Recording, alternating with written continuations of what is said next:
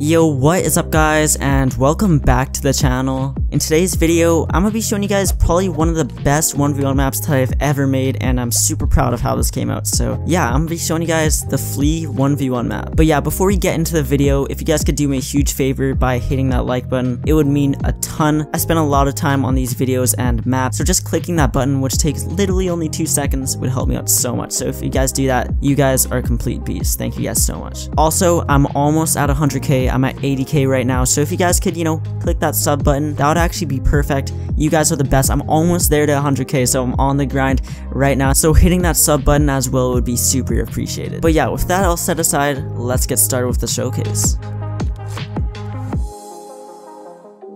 Alright, so this is the map, and I honestly don't know what to say about it, but it is super freaking clean. I just love the whole design of it. Like, I didn't even put too much detail into it. I tried to put as many detail while keeping it super clean, but I don't know. I just love the look of it. Like I said, it is probably one of my best maps, and I honestly think it's my favorite. But yeah, with my opinion set to the side, let's actually start talking about the map. Alright, so if you guys don't know who FLEA is, you guys, I don't know what you're doing right now. Just please, if you don't know who FLEA is, search him up right now. He is at 1 mil. He actually just hit 1 mil, so, go give him a sub, because he is a really good YouTuber, trust me. But if you couldn't tell yet from the map, this is obviously FLEA's logo, or the outline of the logo. Now, like I said, I tried making it as clean as possible, so I of course added LEDs on the side because, bro, like what's a FLEA 1v1 map without LEDs? So, you gotta stick to the theme. Now, these look best with effects turned on or effects turned to high or epic. They look so sick, but they also look good with it off. Some people like it on, some people like it off, so you guys can just experiment, find whatever is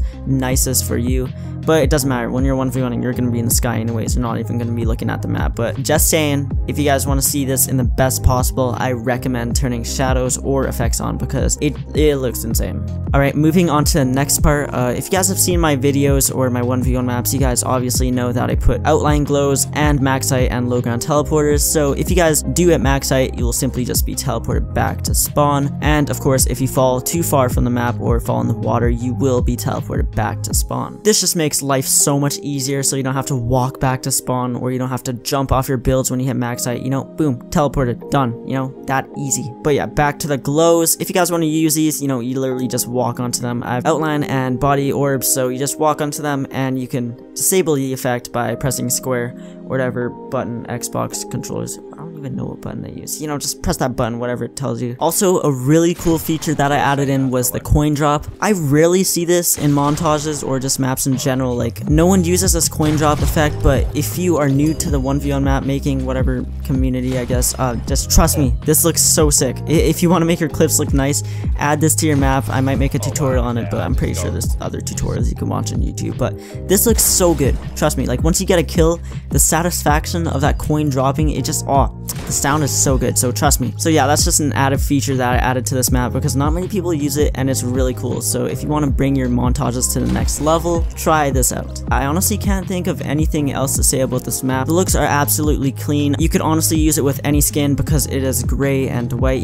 Everything goes well with gray and white. So, so be creative, use whatever skin you want because, this map, it fits for anything. But also, as you saw in the title, I did promise that I was going to be showing you guys a time lapse or speed build. So I'm going to be showing you guys a quick little speed build so you guys could see what I did in the making of this map to make it how it is. But anyways, that's pretty much all I have to say before we get into the speed build. I honestly don't know what else to say, and I want you guys to try this out for yourselves because I'm super proud of this map and how it came out. So trying it out would mean so much to me. But yeah, that's enough for me to say in this video, and let's get started with how I made this map / speed build. Alright, so how I started out with the map is I decided to make it in grid islands because it is so much easier to shape a logo and make a logo because you have grids helping you out. Now, this process took around 2 to 3 hours, and most of it was fixing, and I had to do lots of deleting and moving around, so it took quite a bit of time. But once I was done shaping it, I was happy to see how it turned out.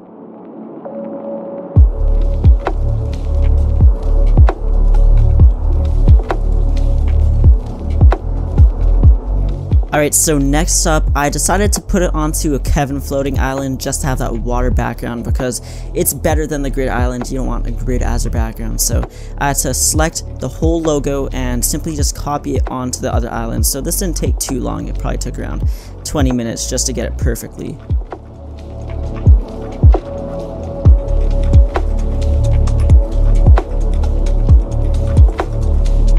Alright, so this next part took the most time out of making this whole map, and that was simply just adding LEDs. Now, reason behind that is because I had to make sure each LED was evenly spaced from the edge of the logo, so just doing that took so much time, and it was around 3.5 hours. So yeah, a lot of work and a lot of time, but it was all worth it in the end.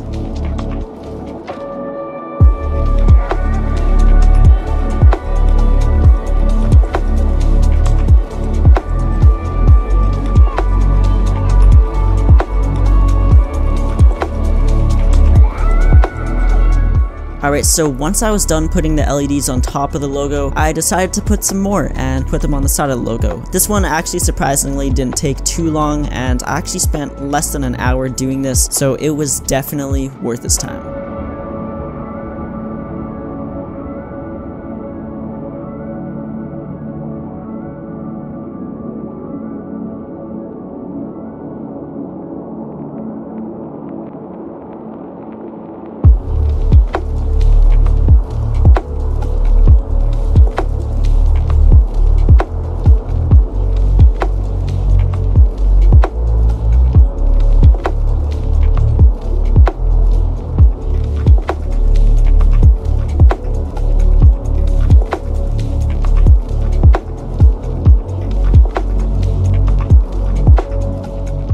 Now, I felt like the map wasn't complete without putting his name into it. I then went to Grid Island again and started shaping out the letters in his name. Now, to get the text perfectly how it is, I actually followed a font called Gotham and put it into Photoshop and literally just copied it into Fortnite with the LED lights. So yeah, that's a little tip if you guys want to make perfect words or letters.